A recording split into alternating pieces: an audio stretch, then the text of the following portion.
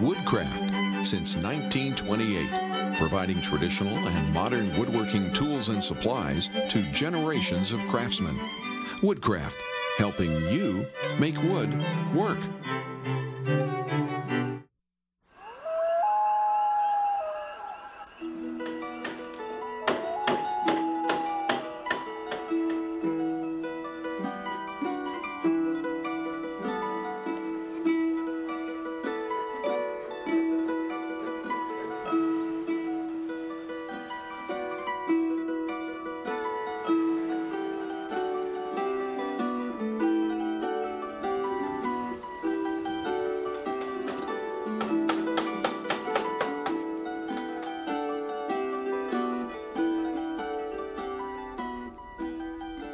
Well, hi, come on in.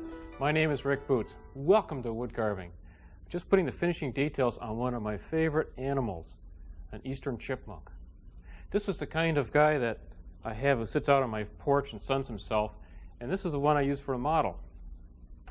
Really cute little guy, very inoffensive, one of my favorites. Let me show you how we get started with this guy. He's made from a block of air-dried white pine, with the tail being carved separate and then fitted to the body. And that way you can carve some of the more delicate details without having the wood getting in the way. Let me show you how to get started with this guy. Started out with a block of white pine. You can also use basswood for this too. And then I was watching my chipmunk, who sits out on my front porch in the sun and suns himself. They also come to the bird feeder. And from these observations, I took and I drew a sketch of the profile, transferred that to the wood, just traced around it, and then cut out my piece of wood. Now, one of the problems you're going to have with this is, in carving this guy, remember the other day we were talking about laying out your pattern with a wood grain so that the delicate parts of the grain, or the delicate parts of the carving, go the length of the wood grain. And you can see in this piece the wood grain goes this way.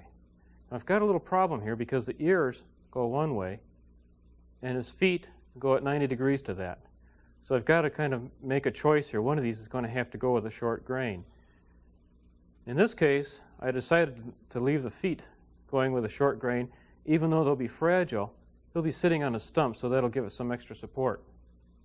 The ears would be the easiest to break off, so that's where I went with a long grain.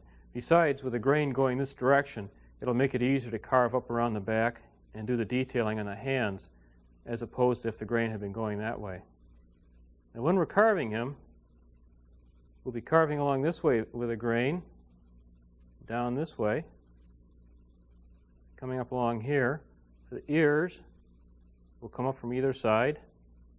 From his nose, we'll be coming up this direction, and then down that direction.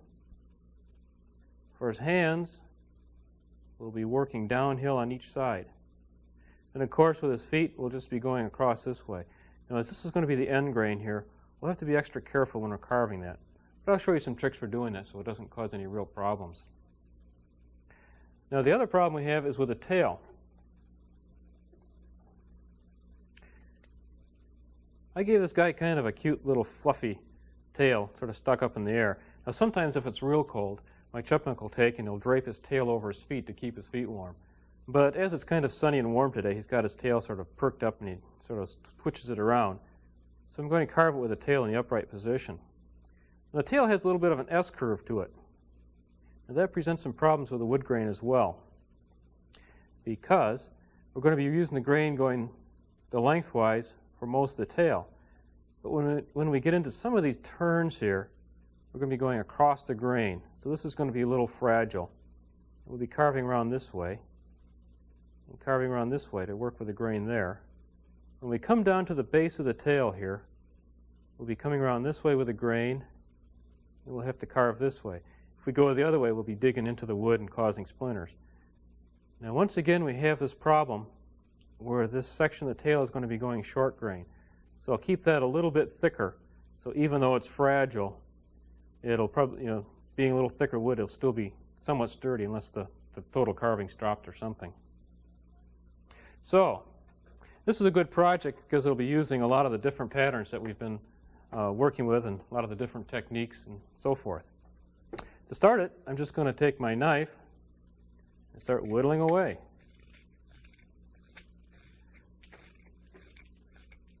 I'm using our favorite paring cut here, where you take and you brace your thumb against the block of wood and then just close your fingers and watch those curls come. This is a fun little project. I love chipmunks. They're really neat.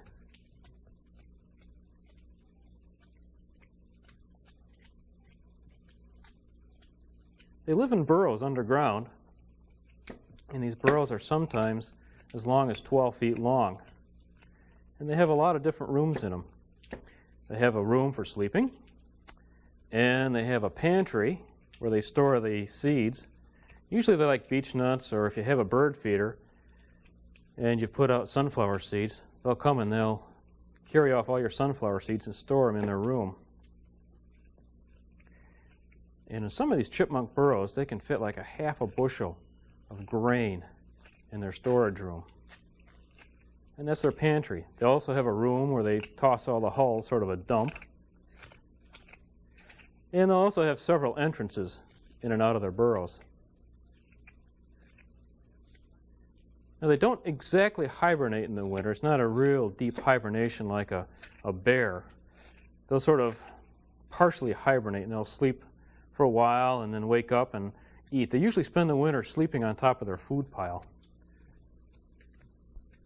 It's kind of interesting about chipmunks in that apparently everyone has sort of had the same feeling about them. Even the Indians had taboos against hurting chipmunks. They wouldn't hunt them.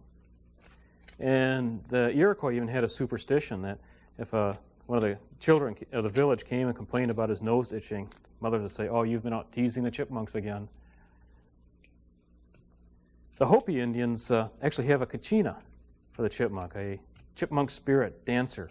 And when they're doing certain festival dances, they'll have somebody dressed up with a big chipmunk mask dancing around with the different snakes and the wolves and the eagles and everything else.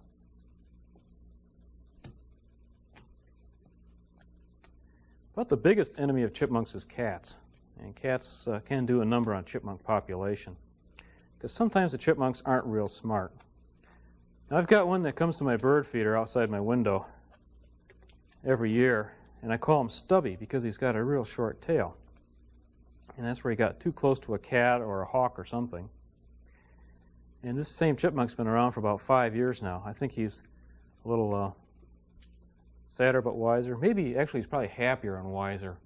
But he's got this short tail, so it's easy to tell him from the others.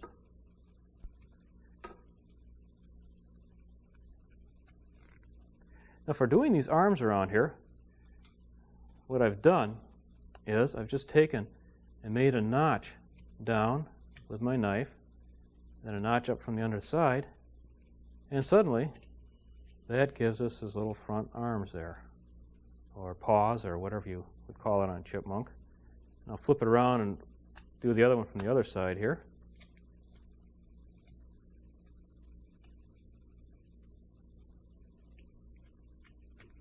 I always wondered how chipmunks got their names.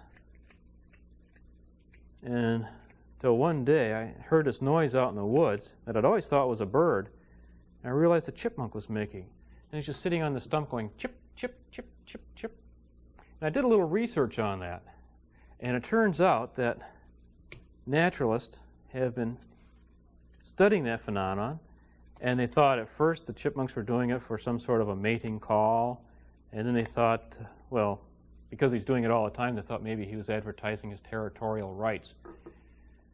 And finally what they decided was the chipmunk was just out there making that call because he was happy. He'd go out in the sun on a log, and he'd just go out there and go chip, chip, chip, chip, chip. So that's why they call them chipmunks. I don't know where they get the monk, but that's where they get the chip. Now, for doing the feet, we're going to have to be a little bit careful here because we're dealing with this cross grain. Remember the other day I showed you how I could take a piece of this cross grain and just break it off real easy. So I have to be careful here. And what I've done is I've started making a notch from either side coming in towards the bottom. And that will give us a good chance to widen out this area between his toes, or between his feet, without breaking off the pieces. If you should happen to put too much pressure on this and it does snap off, then just take a little glue, a little white glue like Elmer's or Titebond or something, and just glue it back on. Then after it's set up, you can just continue to carve it.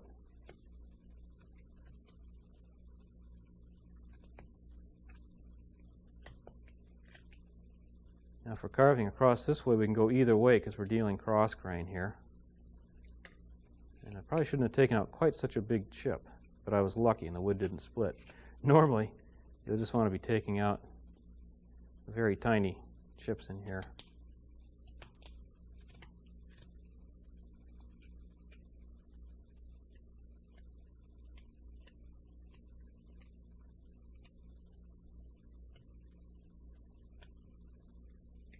Well, anyway, and so on. You just work that down until you get to the shape that you want.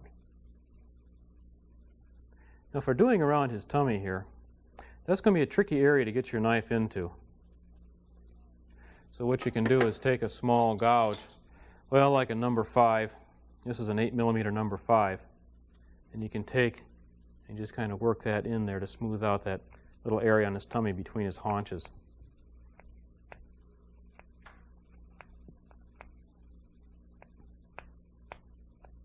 And so on. So that won't give you any problem. Now what does get a little tricky is carving his front feet. Now notice on this guy here, over in the one I've done, let me just turn that a bit. I've carved his paws, so he's kind of holding them sort of tucked around under his chin. This is sort of your classic chipmunk pose. And that's the position I'm doing this guy in. And to do that, we just do it with a series of notches. We'll start out under his chin here. I'll make a notch down, then come up from the other side, make another notch.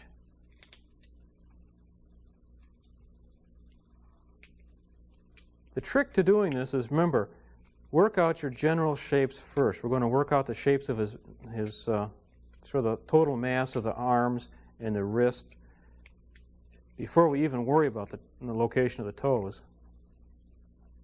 Now I'll make another one down here.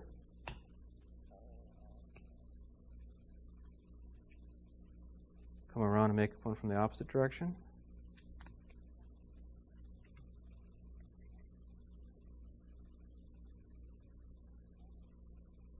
Then I'll make one to show the edge where his fingers are. Make another cut down there. So basically this is like chip carving. I'm just using a series of chips to shape the wood. And then for the center part, we'll just take and make a notch down the middle there.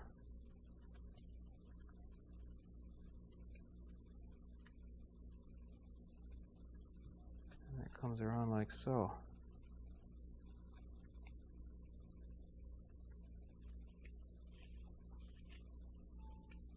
And just round off the angles. And that gives us the general shape of the paws. Then it's just a simple matter of coming through, tapering this down a little bit.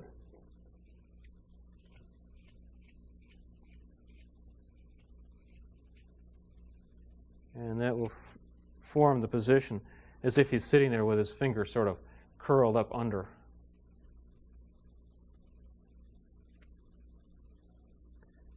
Now when you get done, you're going to have something that looks, well, sort of like this.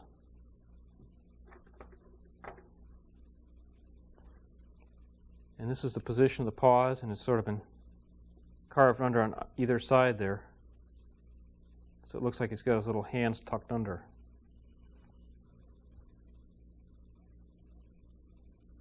Now for carving the ears, I did the same thing as I did with those feet. I just took and started a notch in between here, and then just widened it out until I could get the knife in to bring it up to the end there. And we can't go down this way because this is against the grain, so you have to make enough space to go across and then bring it up the tips of his ears. Now for the eyes, I use the same technique like we did the other day with the chickadee. Let's see, where did I put that glass eye? Here we go. I used a little glass eye like this. And these are the ones you can buy from different wood carving or decoy carving supply houses. Then I painted the back with acrylic paint, so it was brown to match the color of his eye. Then just take a small gouge. This is a small one that I found in a wood block cutting kit. And just cut around there till you have a hole large enough to set that glass eye in. And just take some wood dough or epoxy putty and work that around there with a toothpick and a little water. And that'll give you the shape of the eyelid. And while I've got this tool in my hand, I can also do the ear. And to do the ear, he's got a little earlobe there and a little indentation. I'll just take and press that tool right down into the wood, making 2 small stop cuts. And then just take and very carefully pare away a little bit of wood to hollow out the inside of the ear. You'll want to fudge just a little bit on these ears. You're not going to want to make these as thin as a real chipmunk's because they're going to be awfully fragile. So just do a little bit of detailing down the middle here to show that there's a hollow spot where the sound can get to the chipmunk. And then leave the edges kind of thin, and that'll make the whole ear look like it's thin. For doing the detailing around the toes, you can notch those out with a knife, but a little better way is to take a 3mm V tool. This is a very small tool that has 2 vertical sides that form a V. And this will cut a nice little grooved line. I'll just come up here. This will have to be sharp because you're going across the end grain there. And just carve along and just do his toes. Incidentally, chipmunks have 5 toes, just like people. Now for doing his front paws, just do the same thing. And just take the V tool, make a little cut down there.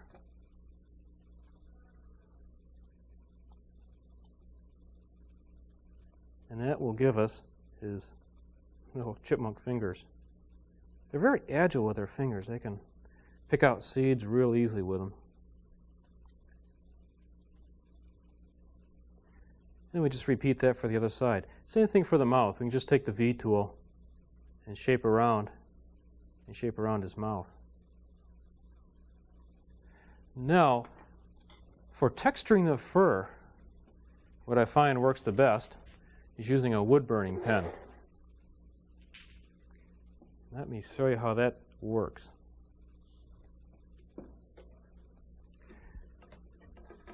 This is the one that I use. And this is a control box with a rheostat. Just turn it on and you can adjust the heat to a very sensitive degree. And then it's just a matter of taking the pen and etching in the hairlines.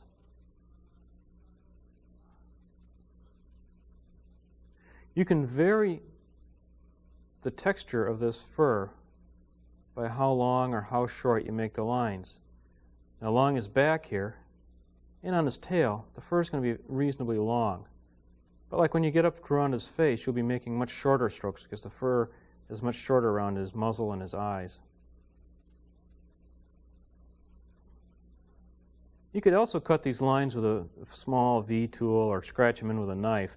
But if you have access to a wood burner, it really gives a much finer detail.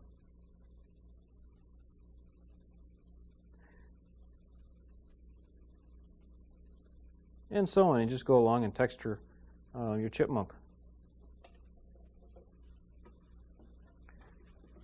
Now, the last thing I need to mention about this guy is how to fit his tail on. You'll notice that when I started him here, I took and I've got a little notch here for his tail.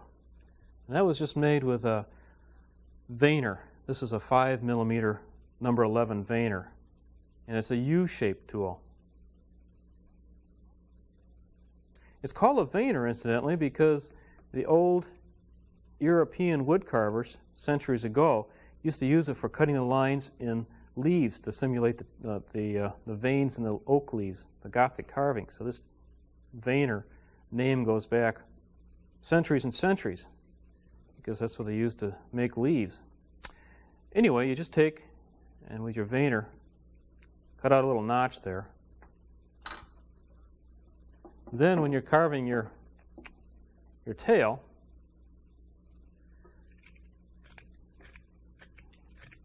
I'll just rough this down a little bit here.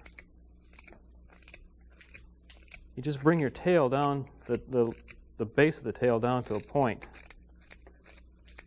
Or not exactly a point, but you bring it down to where it'll fit inside that little notch we cut into the chipmunk's back. The tail goes pretty quickly here. And you just round off the edges here.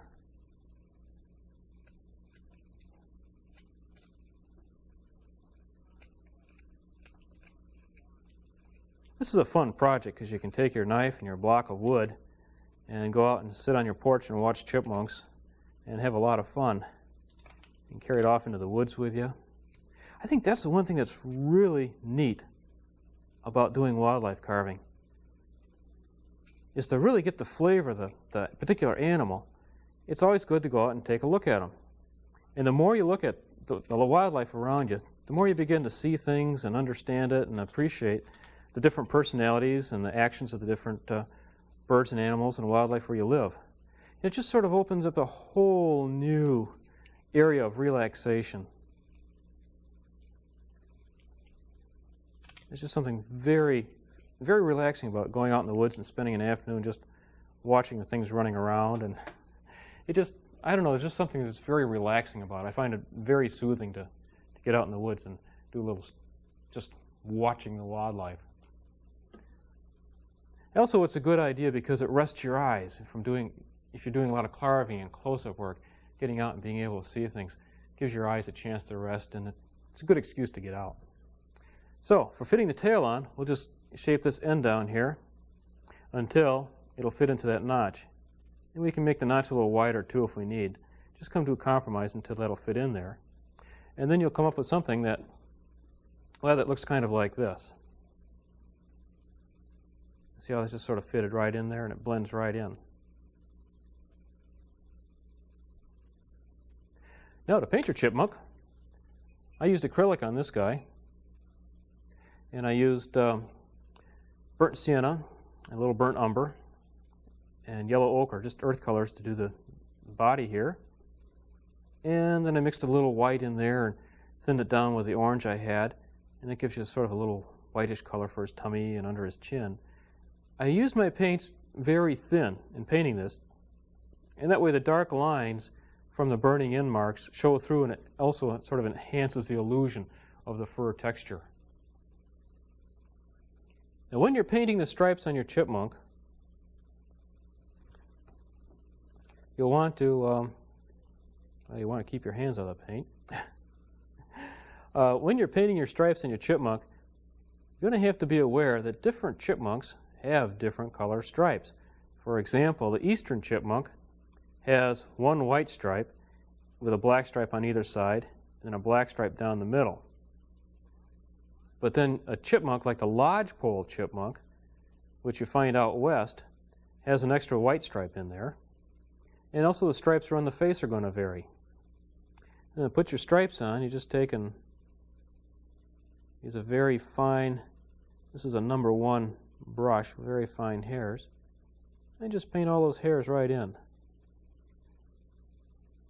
The nice thing about using this acrylic paint is you can thin it down with water, and it dries quickly.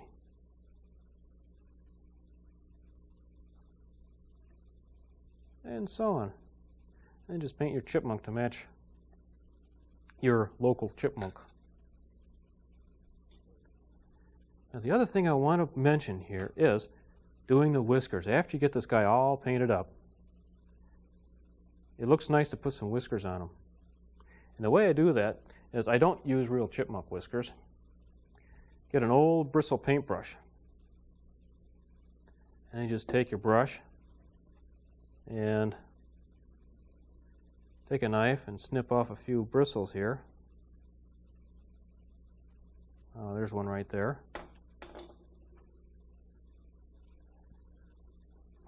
And then take a small needle. This one is mounted on a plastic or a little metal stick here. It's called a bodkin. It's used for tying fishing flies. Or you can just glue a needle into a stick. You take your chipmunk and just to the point of the needle drill a little hole there. Then mix up some epoxy glue, put a little drop in there.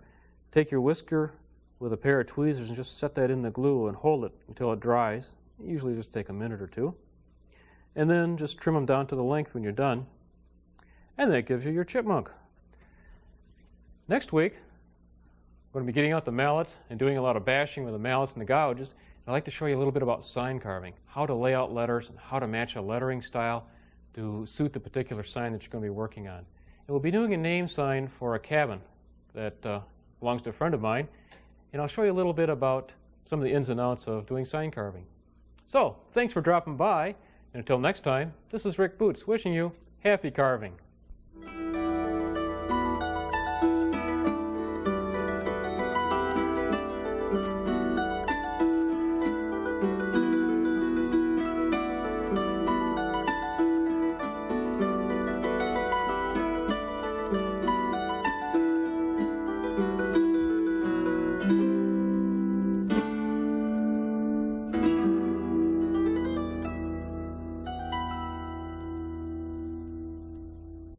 You can continue to learn wood carving with Rick Butz with his book, How to Carve Wood.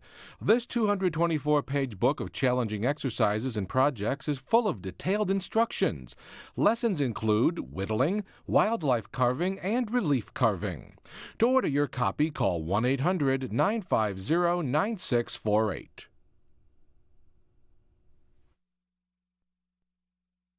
Woodcraft, for all your woodworking needs. Tools, supplies, lumber, project plans, and educational workshops. With a mail-order catalog and stores nationwide.